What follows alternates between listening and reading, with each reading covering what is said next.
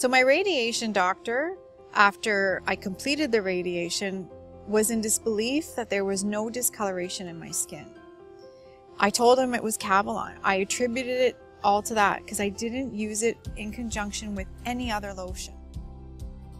As you can see from Ashley's video describing her experience with radiation therapy, the 3M Cavilon No Sting Barrier Film Spray really made a difference in the outcomes of her radiation. So we see experiences like Ashley had in the radiation department here all the time.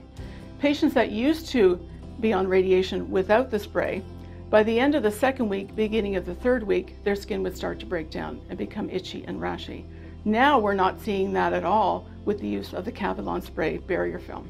So radiation therapy can be a difficult step when a patient's going through cancer treatment. So the better we prepare them with how to care for their skin, then the better the outcome will be for those patients with accumulated doses of radiation.